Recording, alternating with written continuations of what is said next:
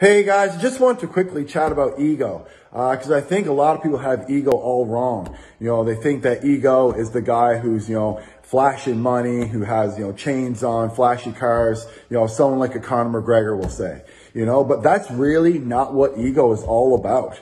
Ego actually happens to a lot of people, and people get wrapped up in their ego and they don't even realize it.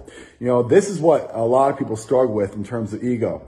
They say if they have a real hard day, they think that, I had a real hard day. I really deserve to have this drink at the end of the day, or I really deserve to have this bad meal at the end of the day.